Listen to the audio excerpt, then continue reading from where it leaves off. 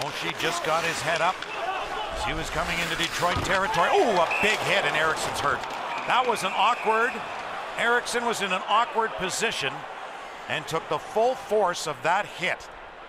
Caught a little off balance, and the Capitals are going to be penalized here. Going over to say there wasn't intent on that one, you can see. Bad hit, and he gives him a tap saying didn't mean to do that one. And both natives of Sweden, and you can see just off balance and a little shove, but it's enough to put Backstrom in the box in a Red Wing power play when we come back.